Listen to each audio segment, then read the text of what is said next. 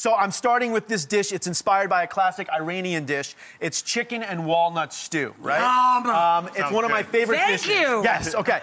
So we start over here. We have some chicken that we've browned over here. And then I'm just going to soften up some onions. We dredge it in some flour. Again, we're not really adding a lot of salt to this dish. We're really going to... What's this stuff? That is a little bit... substitute? Yeah, it's a little bit of MSG, quite honestly, which will give you sort of the perception of salt, just a little bit. Oh, Dr. Ian! Well, MSG, you got to be careful. MSG actually gives great flavor to food. Yes. But you kind of want to stay away from too much MSG, even though the FDA says it's generally regarded as safe. Yes. There has been some conditions where MSG could be problematic. But yes, that's here it is. Look, Dr. Ian, that much. A fairy's dusting dusting. Okay. Also, without using salt, what I'm doing is adding some spices. So I have some cinnamon that I'm putting in here, some of my favorite aromatic spices. This is saffron.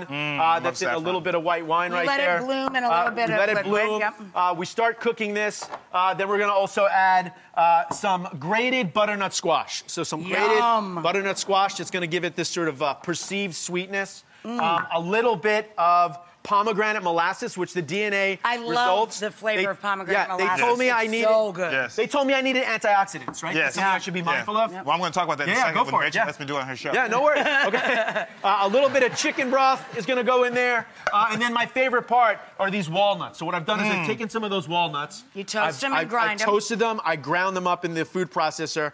I'm going to add this to that mixture. The chicken's going to go back into a pan over here. That's what basically is the walnuts and everything simmering together. And you're putting blueberries. I'm putting blueberries. It's not traditional, but it's antioxidants. Very cool. And then the chicken goes into this stew. It's like a sweet sour chicken. It's one of my favorite Low recipes. salt, high protein, low fat. We have our chicken and walnut stew. I'm going to pop behind you guys over here. I'm going to slide over here. Okay. And because I need more cruciferous vegetables, Dr. Ian, I have some cauliflower. And what I'm going to do is I'm going to make cauliflower rice, basically. This is very popular now. And even the frozen food companies now are capitalizing on this. Exactly. Vitamin Rice, A. vegetables, and vegetable pastas. And vitamin A, vitamin E in your cauliflower along with spinach. Very good. Right. So what I'm done is I've just pulsed this cauliflower, and then I'm just going to steam it so that it sort of looks like rice. You can call it rice. You can call it couscous. And this is a way for me to get my cruciferous vegetables, right, that my DNA test is telling me I need. I'm going to plate with this cauliflower